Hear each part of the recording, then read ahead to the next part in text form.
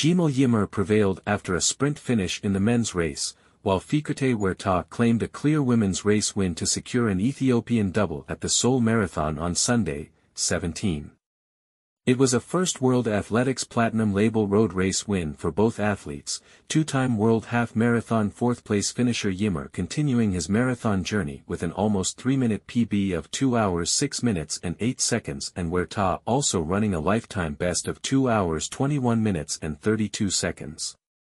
The men's race saw a big group remain together until after 30 kilometers, when Yimer formed part of a breakaway group of 7. The 27-year-old had been happy to sit back in the pack up to that point, passing 10 kilometers in 29:43 and 20 kilometers in 59:54. The pace remained consistent as he reached 25 kilometers in 1 hour 14 minutes and 37 seconds and 12 athletes were still running together at the 30 kilometers mark, hit by the leaders in 1 hour 29 minutes and 35 seconds.